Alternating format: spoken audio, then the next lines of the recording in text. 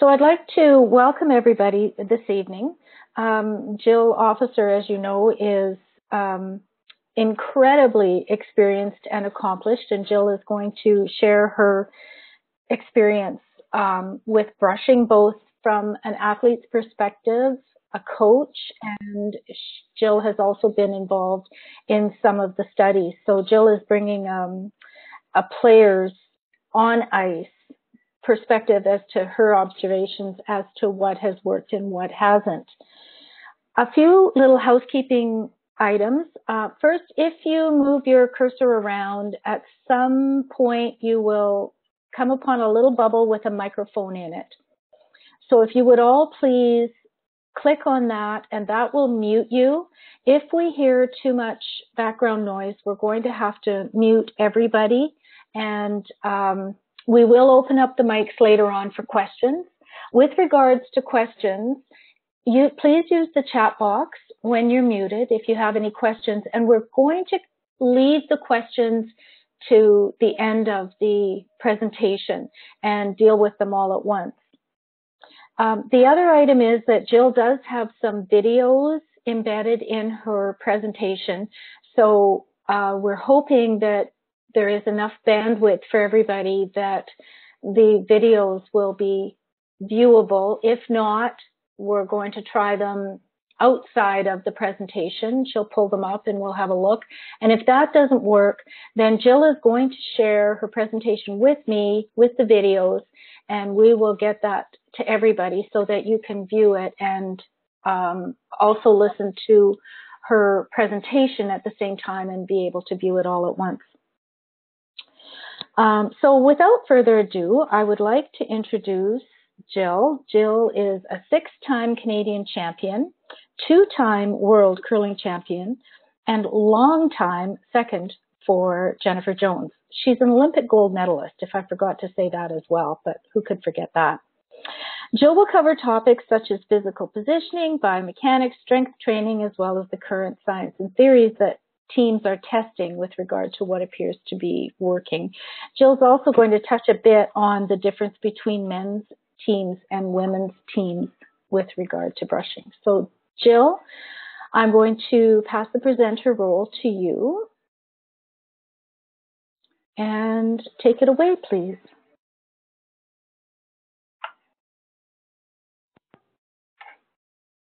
Okay, I hope everybody can hear me. Andrea, can you hear me? I can, yes, you're very clear. Okay, great. I'll just get this up into a slideshow here.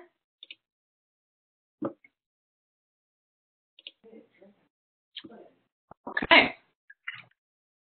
So, as Andrea mentioned, I've been a long-time elite player with Jennifer Jones, and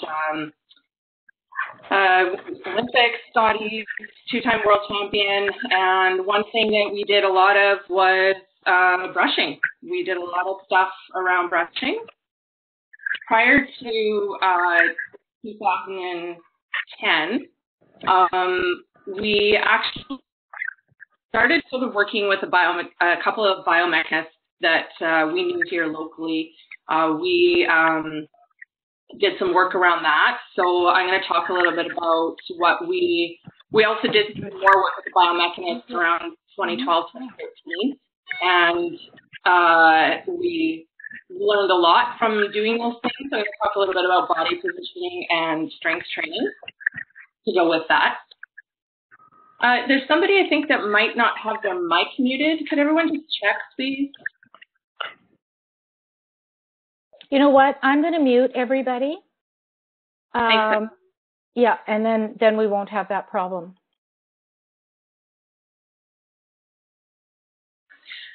And then I'm going to talk a little bit about the science, or whatever science we can determine with curling, given all the variables. There's a lot of theories out there. I have some of my own opinions, and I have some opinions about men versus women, one sweeper versus 2 sweepers. And I think I still have a pretty good grasp on who the teams, which teams are best to watch when you're trying to learn more about sweeping. first of all, I'm going to tell you what not to do. So I had a little bit of a habit of falling. Sometimes it was just from the weight that I was putting on the broom and then being told to stop. And then other times I would just lose my gripper. So one thing you don't want to do is fall. Another thing you don't want to do is break your broom. How did you break the broom in that picture, Jill? Last year I was playing with Team Flurry, and I was sweeping a rock and it literally just snapped on me. So I'm guessing that there was some sort of maybe hairline fracture in there from, transporting the brooms in a bag via airplane, because those brooms are supposed to be pretty strong. And I don't think I'm actually that strong to break it. So it was just kind of funny that happened. And that day, I actually wasn't the only one that broke a broom. I think Tim March broke his broom doing the same thing that day in Cornwall last year. Okay. And of course, we don't want to trip teammates. Many of you might remember this. You're good. You're good. Nice throw. Sorry, that's okay. You okay? That's fine. Oh, I hate my phone. It is. I actually had no idea what had happened in that shot, so I actually had to look up at the Jumbotron in the arena and realized that it was Caitlin that actually tripped Dawn, and then that's why I started laughing, because I literally had no idea what had happened. So those are a few things, of course, you don't want to do when you're sleeping. So in terms of biomechanics and the positioning that you want to see when you're working with your teams, or if you're working at camps or working with younger people, these are some of the things that I feel very strongly about. These are some things that have come from the work that we did with biomechanists, like back in, it was around 08, 09 that we did some work on ice with a couple of people here. And then we actually did more extensive work with a biomechanist here in Winnipeg that actually worked more with hockey goalies, and he worked on a sort of a circular hockey pad rink that had all the video analysis set up on it. So we sort of worked the ice as best we could. Obviously, it wasn't curling ice, but the idea was that we wanted to be able to do some work with video analysis and have a biomechanist give us some feedback on things that we could be doing. So from those two, experiences with biomechanists, along with just testing things out, helping each other on the team, try to be better sweepers, and then working with a smart broom. I think I did see Will Hamilton in here, and that's been a great invention for being able to, improve your sweeping. So these are some of the things. Staying on your toes and bending your knees. If you're actually leaning on your broom and you bend your knees, your heels will come up. So you kind of automatically go on your toes. So just keeping those knees bent. You want to get your legs out as much as you can. The footwork involved in it usually involves one leg kind of being out at any given time to the best that you can. When we were doing some of the work with the biomechanist, we sort of felt that and discovered that a bit of a figure eight working of the feet seemed to work fairly well. So it was like a shuffle, but with the sort of figure eight, so that you're always trying to get your feet out from underneath you.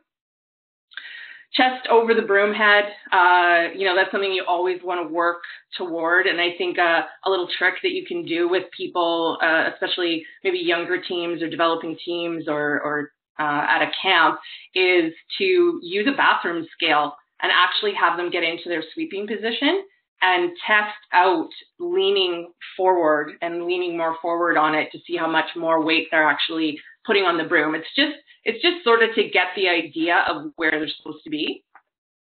I'm a huge proponent of wearing gloves. I can't believe the number of people that don't wear gloves, kids that come to curling camp and they don't wear gloves. To me, it just makes all the sense in the world to have gloves on. It helps improve your grip. It gives you confidence to be able to lean on the broom a little bit more. I actually, in searching for some pictures of specific players for this presentation, I was actually surprised to see some of the elite players that don't wear gloves, and they must have incredible grip strength and no sweaty hands to be able to actually do that. But gloves, to me, are a really, really huge part of sweeping. When I teach sweeping, shoulder width grip, and I say this approximately because I know that mine is actually a little bit wider, but in terms of dealing sometimes with younger people, the point I think is, the big point with this is to avoid having chicken wing. So that upper arm being out of control and not sort of keeping the upper broom in control. I think you just want to give that as a guideline so that doesn't happen. Something else that we discovered, and you'll see in the next slide, you'll see a couple of pictures of Dawn from our team in terms of sweeping. And so Dawn actually went from an open stance to a closed stance sweeping, but through that process and us kind of working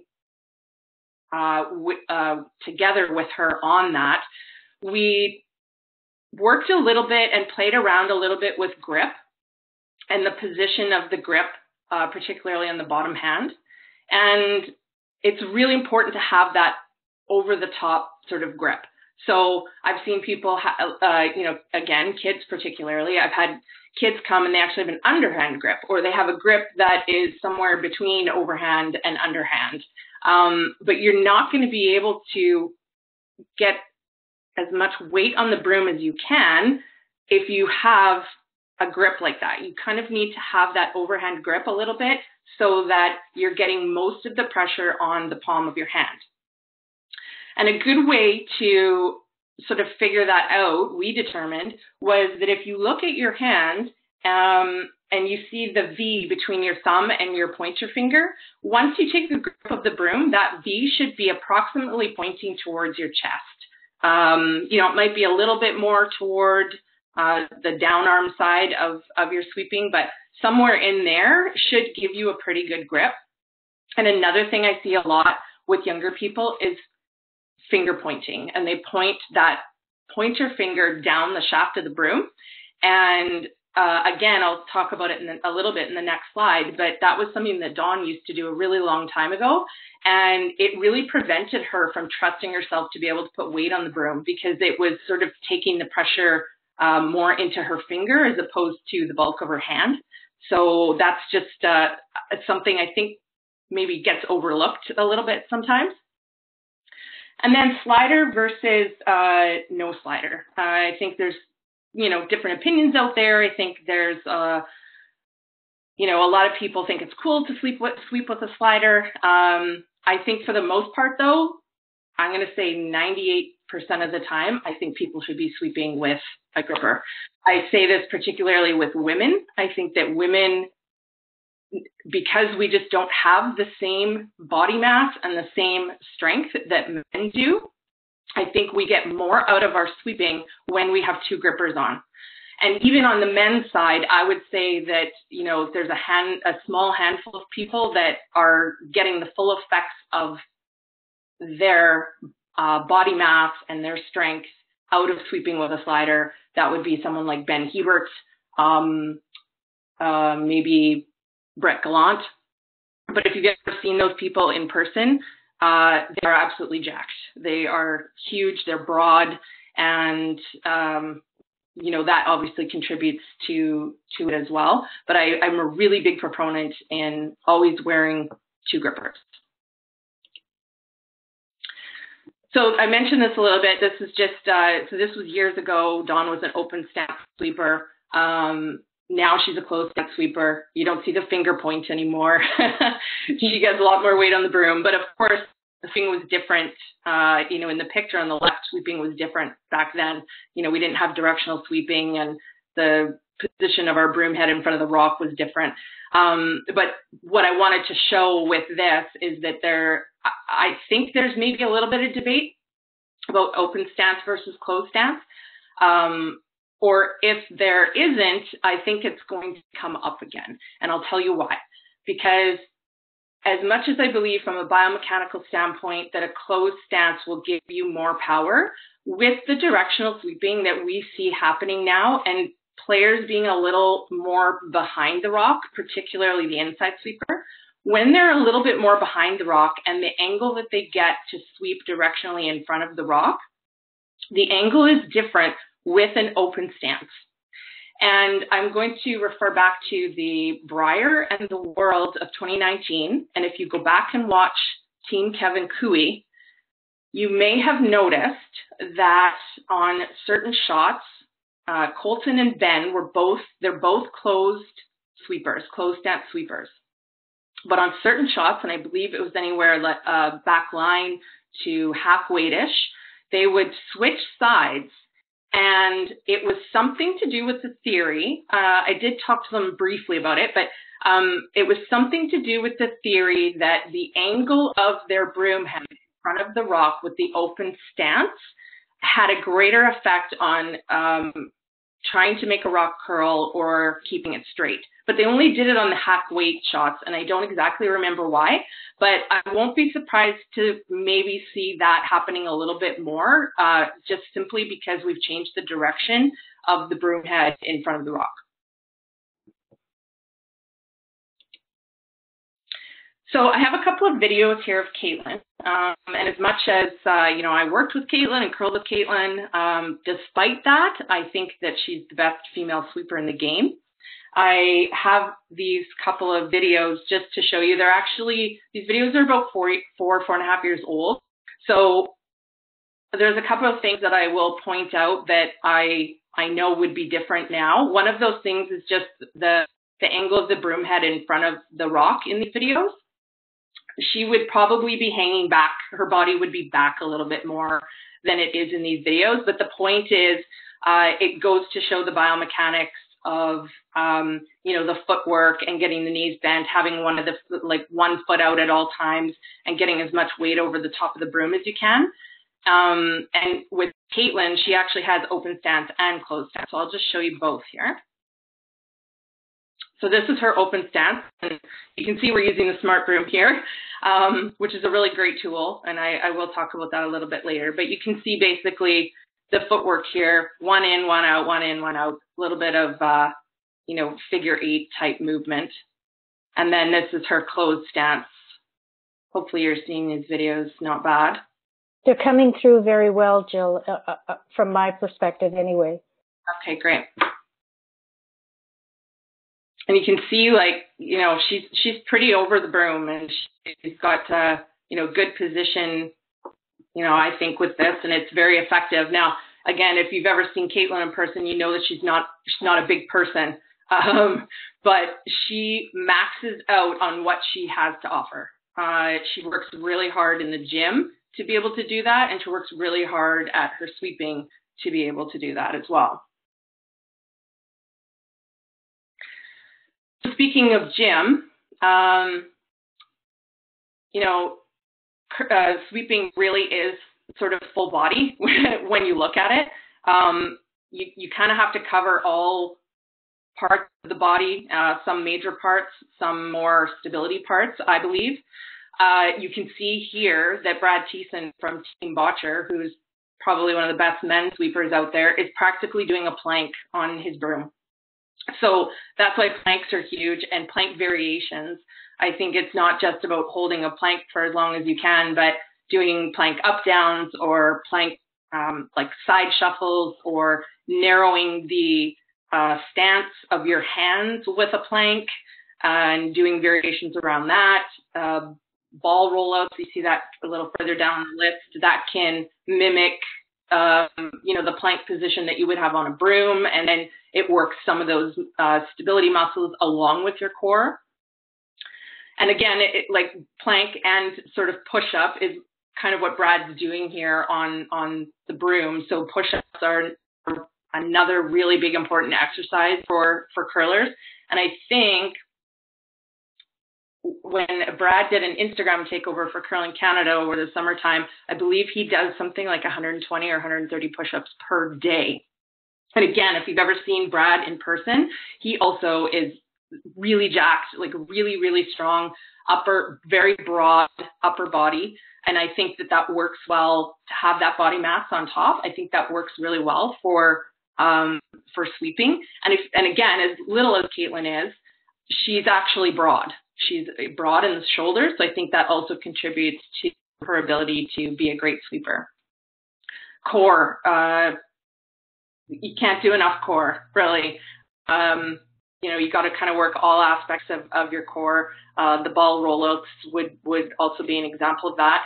And then a couple of things that I think get overlooked a little bit sometimes is just grip strength and hip stability. I think the hip stability thing kind of also goes with throwing a rock, but it's some of those deep muscles, those deep hip muscles that don't necessarily get worked all the time, but I think help in terms of the stability and the leg movements and the shuffling of your feet, your sweeping. And the grip strength, I think, I was actually surprised to see that Brad doesn't have a glove on, but he must have incredible grip strength. I think grip strength is really important. You don't necessarily need to work it specifically unless I think there's issues, but I think as long as maybe the player is doing weight training that involves lifting weights like trap bar deadlifts or barbell deadlifts or something that forces them to be gripping onto a bar and as part of an exercise and lifting a fair amount of weight, I think that contributes to grip strength. But I just think I wanted to mention it because I think that it gets overlooked a little bit in terms of the ability to sweep. I think when you have a great grip strength, you have more confidence to be able to lean over the broom because you know you're not going to slide down the shaft of the broom.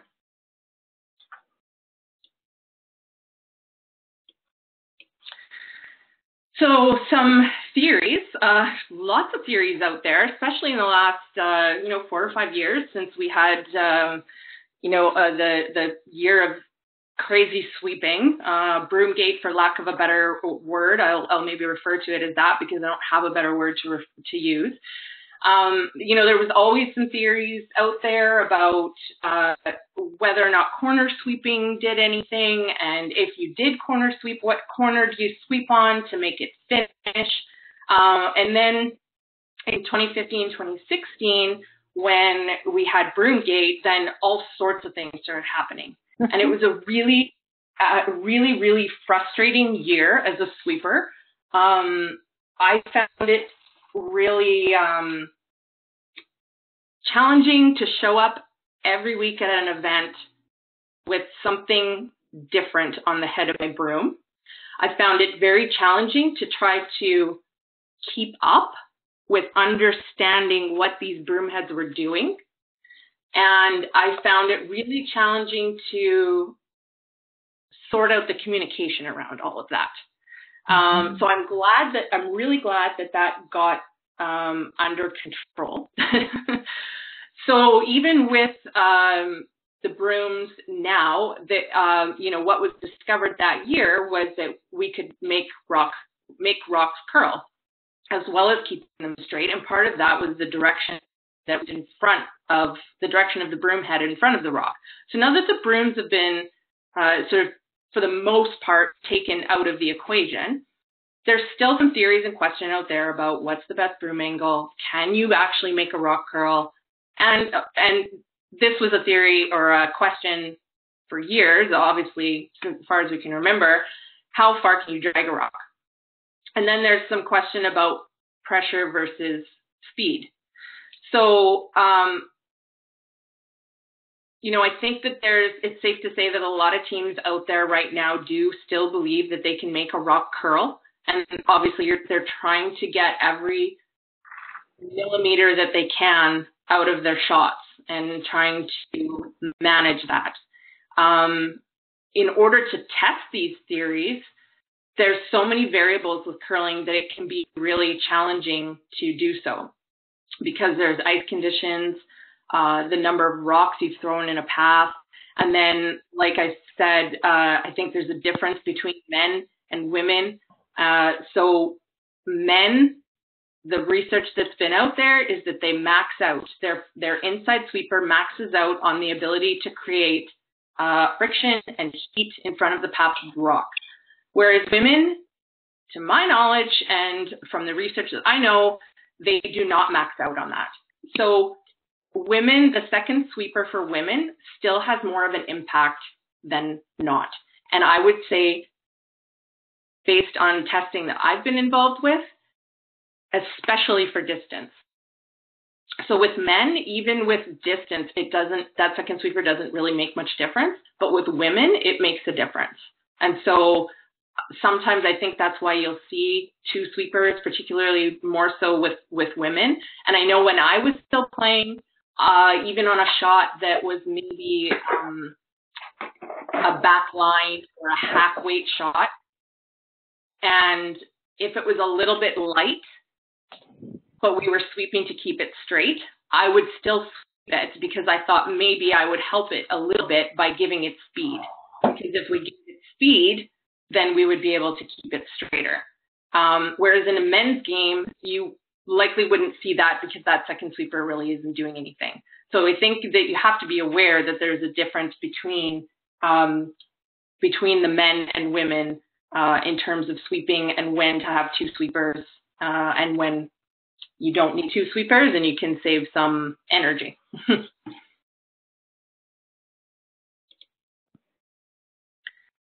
So I think these are some of the teams to watch when you're working with your own teams, or maybe want to test out some of your own theories. These are teams that I know do a lot of work around around sweeping and testing some of these theories. I would say the number one team for you to watch would be Team Botcher. They do more testing than anybody out there, and they test all sorts of things. And if you remember last year, you probably saw sometimes they would add their second sweeper, but that second sweeper would be on such an angle that it looked bizarre, but that what they were trying to do was create the same angle as the inside sweeper with their broom head, but from the other side. So if you remember seeing that, they had theories on that. They do a lot of testing, and one of the big advantages that their team has to do the testing is that Darren Moulding is ice maker. So he will make the ice for them exactly how they want it, that they can do testing on straight ice or frosty ice or curling ice. And that's the other thing too, is that when you're watching these players or when you're doing some of your own testing with your teams or people that you're teaching, the ice is a big variable. And if the ice is frosty, there's still a theory out there that you're still creating that scratching of the ice because the frost has built up, that you're actually creating scratches in the frost that rock will follow, which was the theory that we saw in 2015, 2016 with the brooms scratching the ice, that it would follow those scratches. So that theory is still there a little bit, but it's more so when the ice is frosty. And I think teams feel that they will have more of an effect on the rock when the ice is curling more than if they're in a curling club, perhaps that the ice is a little bit straighter. But if you're looking for, tips or information or what the pros are doing, Team Botcher is by far the number one team, I would say, to watch.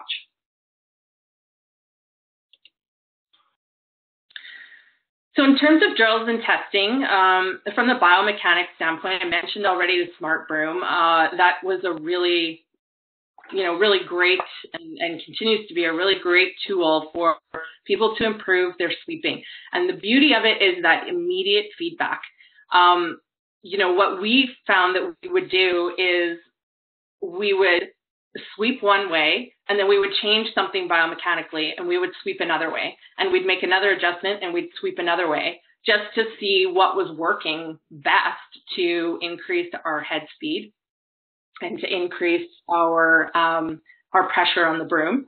And we, sometimes combine that with video analysis and playback, especially if we were trying to work on some footwork. And video analysis is a great important part of our game, and we do a lot of it with delivery and the technical analysis of the delivery. I do think it's really important for sweeping analysis as well. And when you combine that with the smart broom, you're going to get a ton of feedback. And then once that base is there, and once the idea of the best position for the player is there, it's literally about repetition and doing it over and over and over again, and building the habit of doing the footwork properly, of getting over the broom. And obviously there is, a strength and conditioning component to that. And much as I talked mostly about strength on my strength training slide, there's obviously an endurance part to sweeping as well that's really important. And then, to have that and get the repetition on the proper biomechanics is just like your curling delivery. It's repetition, and building those positive habits so that when you're in competition, it happens naturally and it's not something that you need to think about. In terms of the theories, like I said, a lot of the top teams continue to do their own testing to, try things out and see what works. Some of the things that are important to think about if you're doing some testing with your teams or players is having the same thrower. We have a rock throwing machine about an hour here from Winnipeg and Morris, and it's a great tool. It's super consistent. There's still a few variables I find with it, but it can be helpful for the exact reason of having that consistency. So you're going to get more consistency from the same thrower than if you're changing throwers all the time. So that's something that's important. Using the same rock. Eventually that rock might start to break down, so you could switch it if you wanted, but basically you'll see the next point here, control rock each time. So if you were going to do a test on whether or not you could make a half-weight in-turn curl, you would want to throw a control rock in that spot to see what the reaction is. And then you need to throw the same rock with the same thrower, and then you have your sweeper go post to post and try to sweep to make it curl to see what result you might get. Then if you wanted to try sweeping it to keep it straight, you have to throw another control rock before you do the sweep to keep it straight. Because you've swept one rock down that path, it changes the path. So you always need to throw a control rock. But at some point, if you switched sides of the sheet and decided to try a different sweeper from the outturn side to try to make it curl, you could maybe switch rocks at that time so that you're not breaking down the same rock all the time. But these are some of the variables that we deal with in our sport that you need to try to minimize as much as possible. And then when you're doing the testing too, you could do post-to-post sweeping, but you could also do hog-to-stop, because it's very seldom that you're going to see players sweeping to make a rock curl from post to post.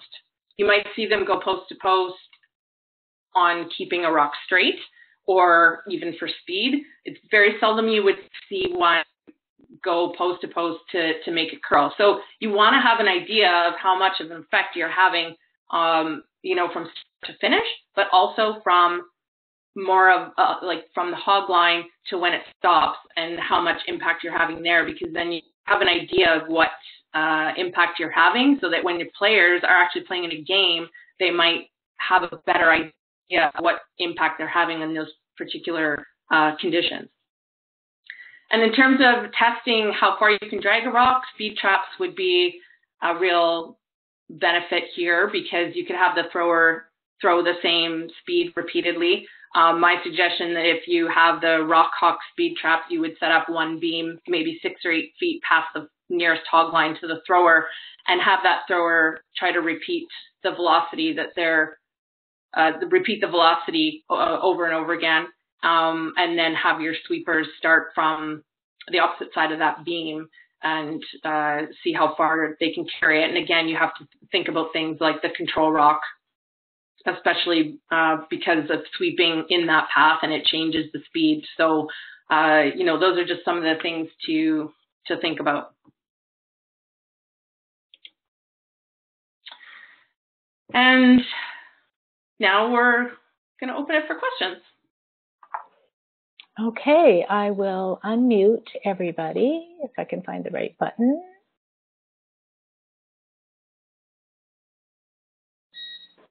All right, now's your opportunity. Ooh, we have some feedback, so maybe somebody's on 2 devices at the same time.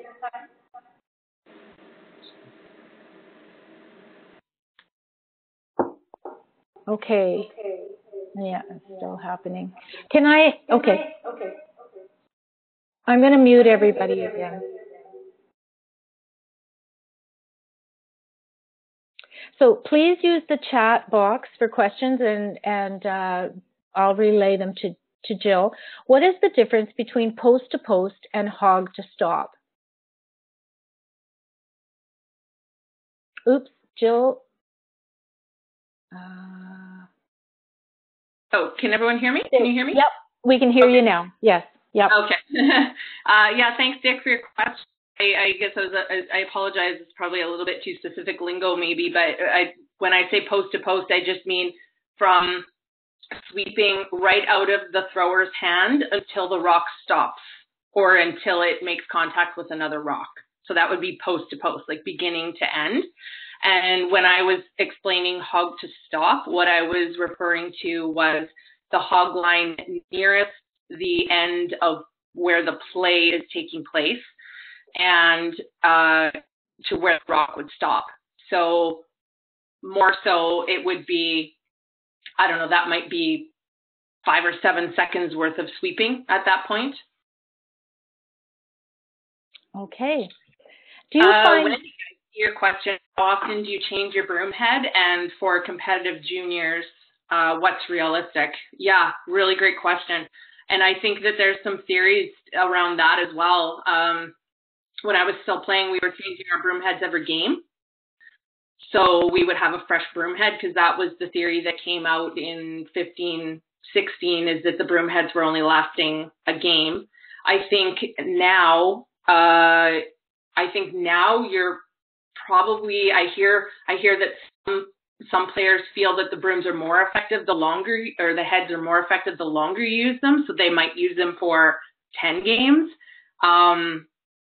So I think it's hard to sort of answer that question about what's realistic for competitive juniors, because these elite players, of course, are getting broom heads, like they just get them from their sponsor for free, right? So it's kind of hard to answer that question, but I think when your broom heads start to get really dark and dirty, I think it's really important to, make sure that they're being changed prior to that. And then again, you could do some of your own testing really about what you think, or, paying attention to that in a game and what sort of impact you think you're having with a new broom head versus one that's been used for 10 games. Diane. Hi, Diane. Yes, let me see. Do I still have presenter role? Yes, you do, Jill. Actually, no, I don't. Somehow Melissa took my presenter role. Okay, I will reclaim it from Melissa. Bad Melissa. Oh. Okay, and now I'll give it back to you. Okay. Yes. Okay. Diane, did you care if it was open or closed?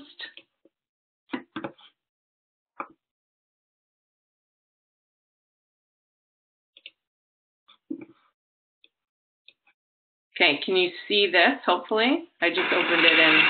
Yep, it's on my screen. Okay.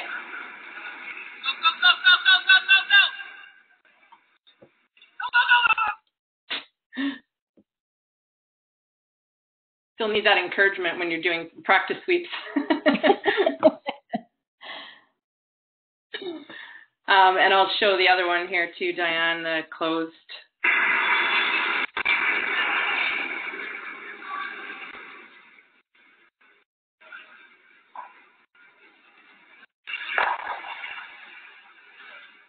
Maybe while that's finishing up, I'll just take a look at the next question. What sweeping related injuries did you have to manage most, and what did you do to manage them?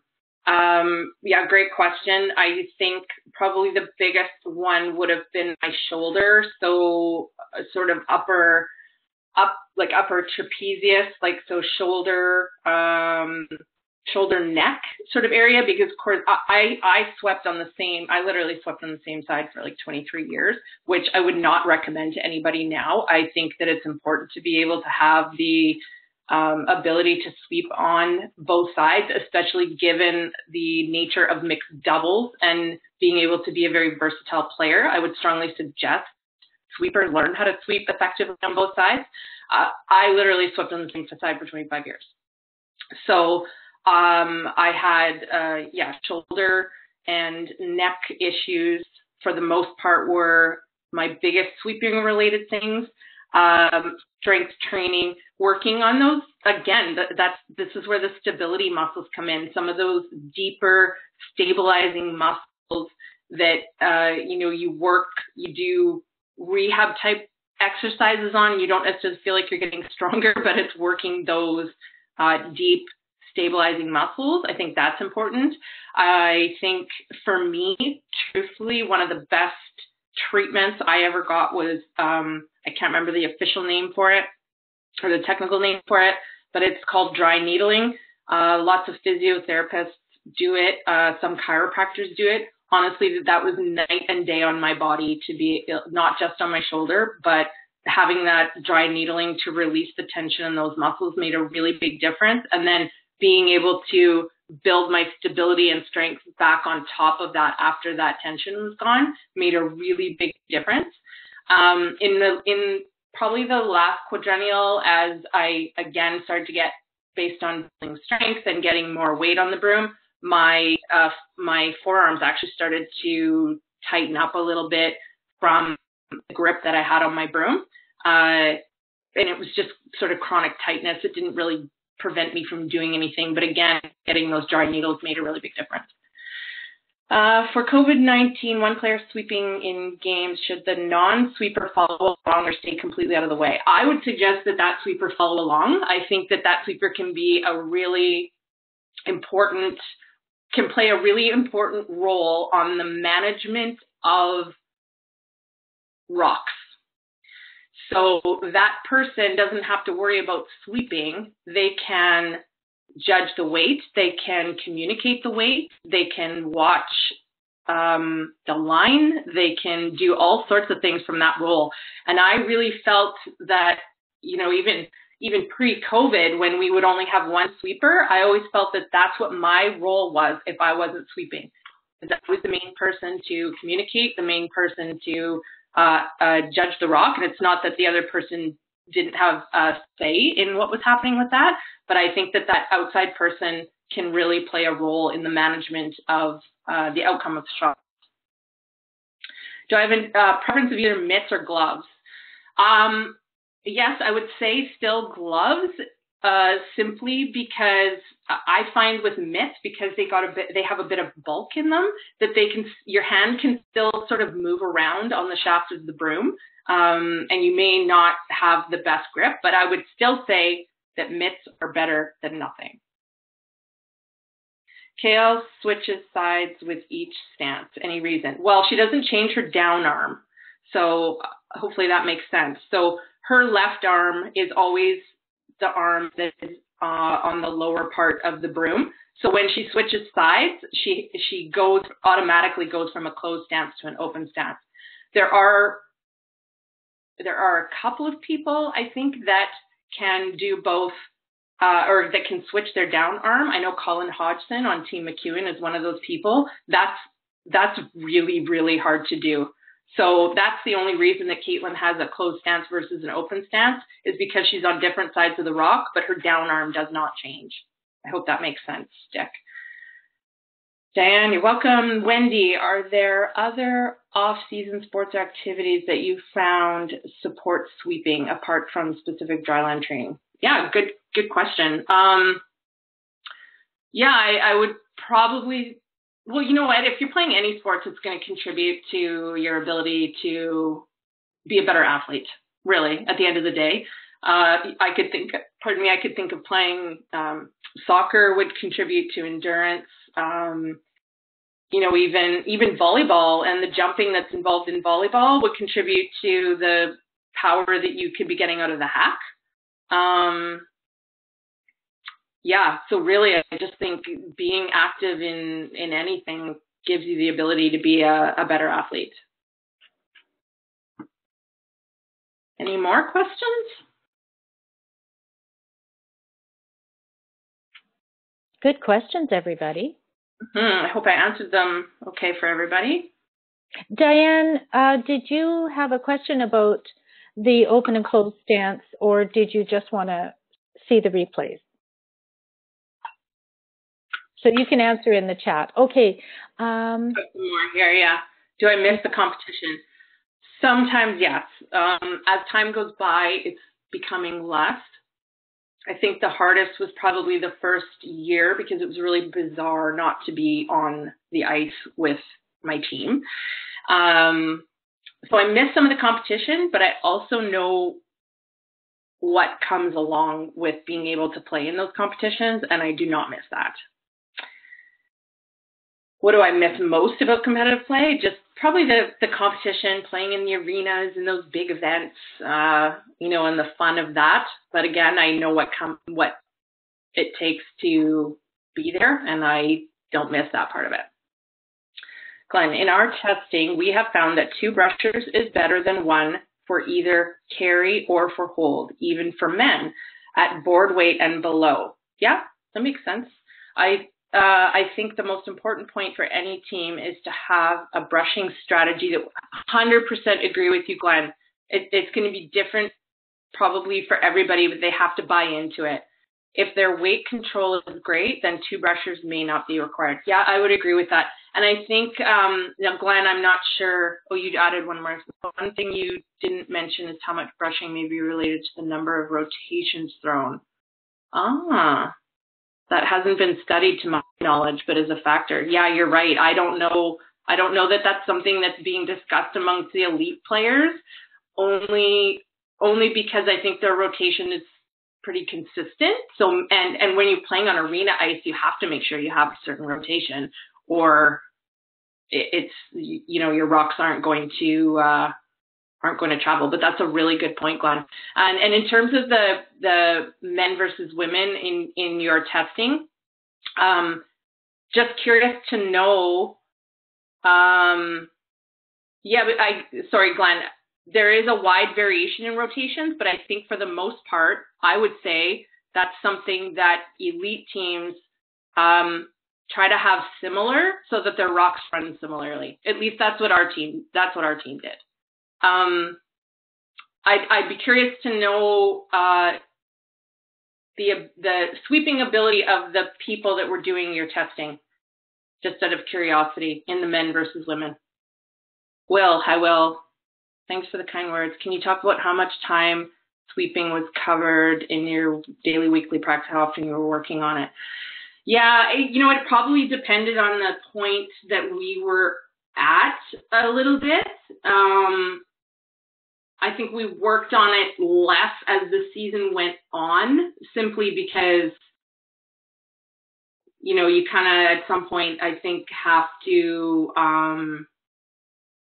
you kind of work in with what you got. You can't really make major changes mid-season. So I think we spent a lot more time on it in the off season. Like if we had ice in August, or if we went to Alberta to do training,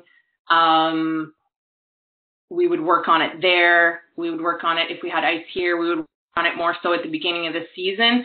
And then from there, we might make little tweaks, but at some point it's like, okay, this is what we're working with right now. Like this, we can make little tweaks, but so I would say, and it would depend on the week how much we would work on it, because it would depend on if we were coming home on a Monday and then leaving again on a Thursday, or, that type of thing. But, and as our careers went on, I think we actually worked on it a little bit less. So I know that might not be a super clear answer, but I know that that's what we did. So.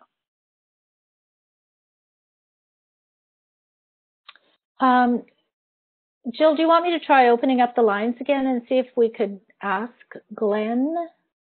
Sure. I'd love to hear. Let's see if there's feedback now.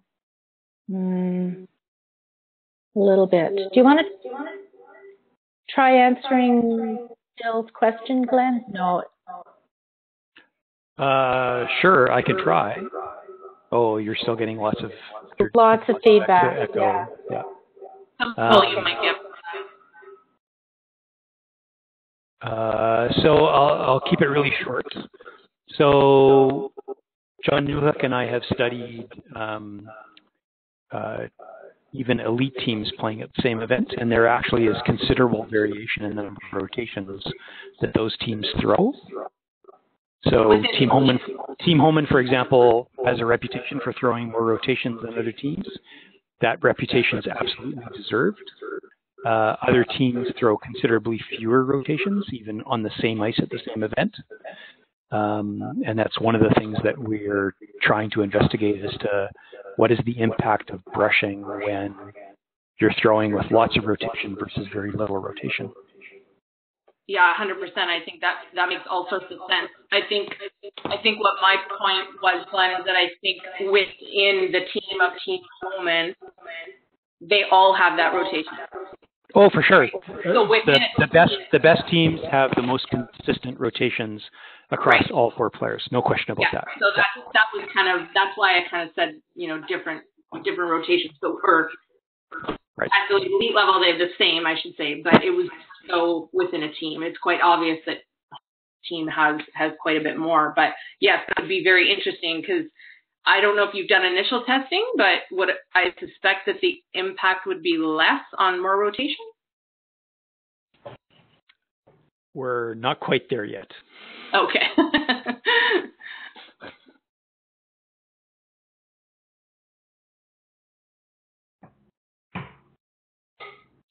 How much as a sweeper do you help the skip understand the release in out unusual rotation on elite teams? Okay, Wendy, if I'm understanding your question, when we release a rock, we give immediate feedback to our sweepers.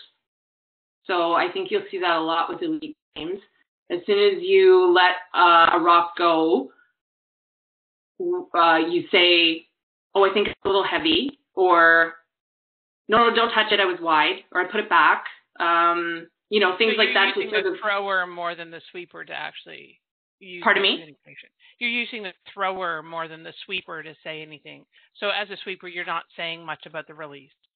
Correct. The sweeper's watching the release, but the initial feedback comes from the thrower.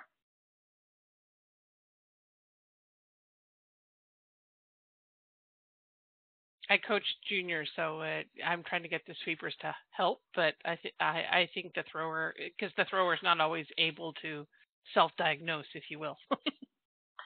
Yeah, and that may come with time and with practice, because I think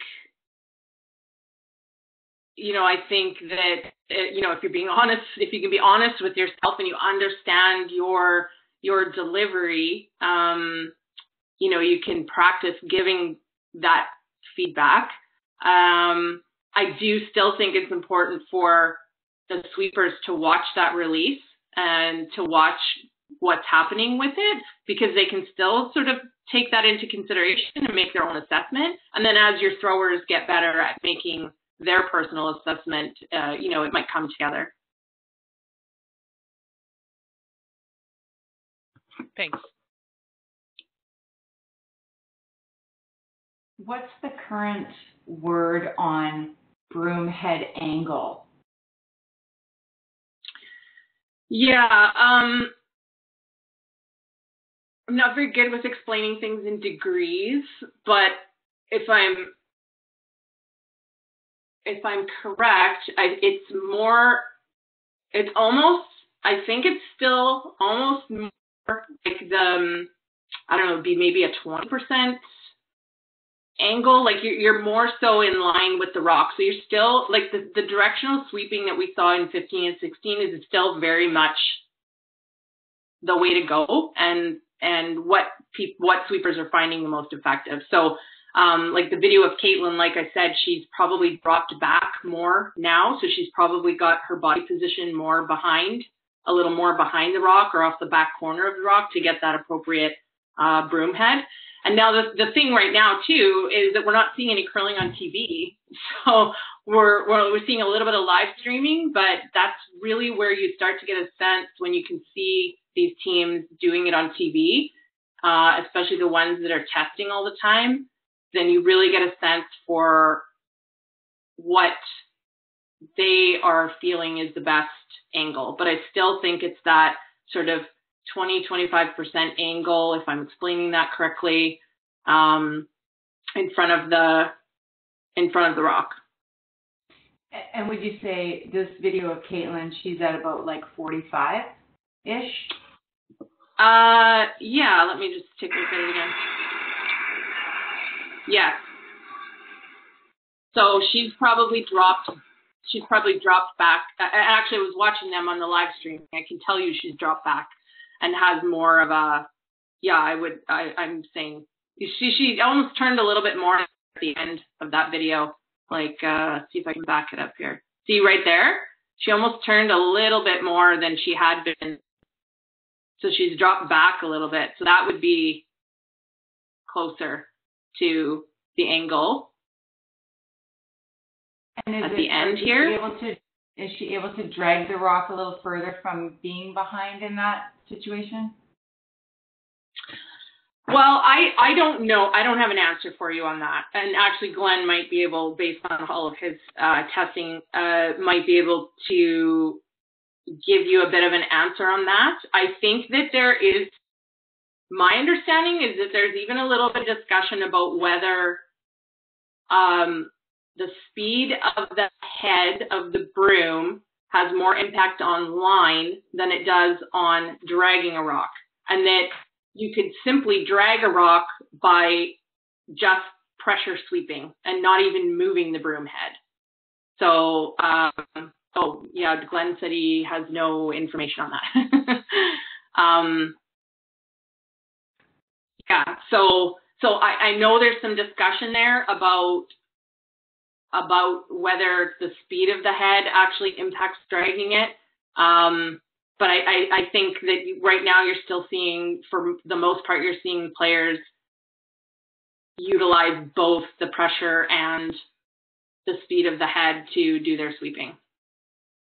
Okay, and so last follow-up on that. So you mentioned that there was some discussion on open versus closed and that might be more discussed in the future. Like, what did you mean by that? Well, what I meant by that is simply because we've seen Team Kui start to play around with that angle on the open versus closed. And so because they're doing that, I was thinking that we might start to see more of that and maybe a little bit more discussion around that. Because I think typically it's been perceived and taught that closed stance is more effective from a biomechanical and strength perspective. But now with the directional sweeping, that open stance gives you a bit of a different angle. And I just won't be surprised to see more of it because we've seen a top team like Team Kui use that to their advantage. So, Glenn, Jill, do you know anything about that? If you guys tested that? Jill, would you mind if I address that just a little bit? Not at all. Go right ahead. Okay, so between the testing that John Newhook and I have done, so we've measured around 700 athletes in the last 4 years.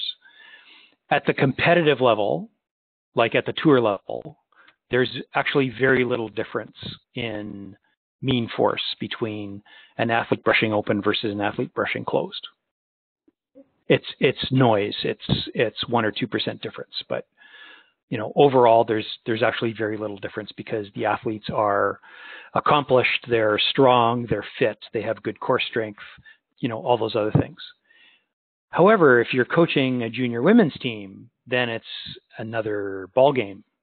And in the testing that we've done, closed is substantially better than open for junior women because in brushing closed, you have an opportunity to get the brush head underneath your chest and apply more vertical force to the brush just from body weight as opposed to brushing open. So there's like a 9% difference between closed and open if you're coaching junior women.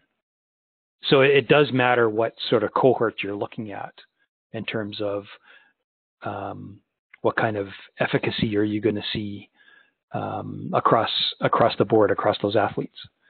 But at the train to excel level, at the tour level, there's very little difference between brushing closed and brushing open. So Glenn, when you say there's very little difference between open and closed at the tour level, like what does that mean? Are you talking about the pressure and the speed that they get, or did you literally look at the effect of the rock? So in our testing, we're looking at pressure, or looking at vertical force to be more correct. And for brushing open versus brushing closed, we're seeing, if somebody's brushing open, then they might have a 41% normalized mean force. So that's the force they're applying through the broom divided by their body weight. And in brushing closed, it might be 42%. So really very little difference between them. Right. So in terms of brush speed, that tends to be, first of all, very difficult for athletes to control, to either go faster or slower and do it consistently. And secondly, most athletes, in my experience at least, brush at a speed that is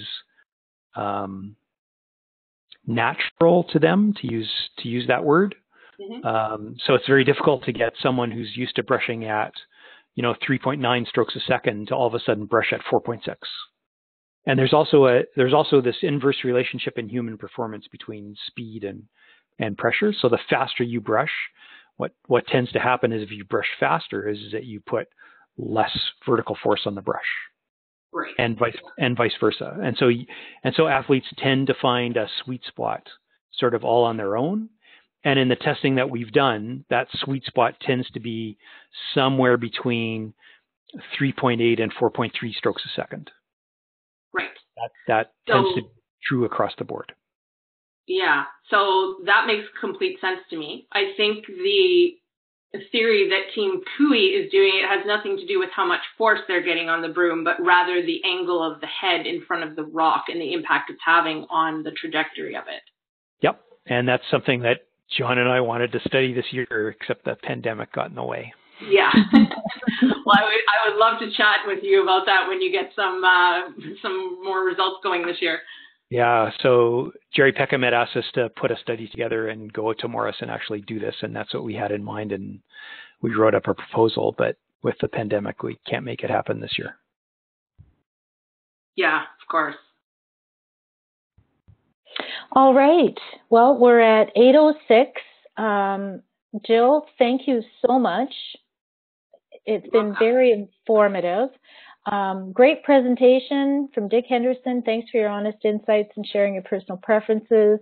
It was just super.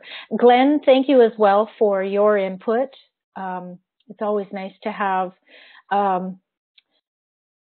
as much information as possible. So this has been absolutely great.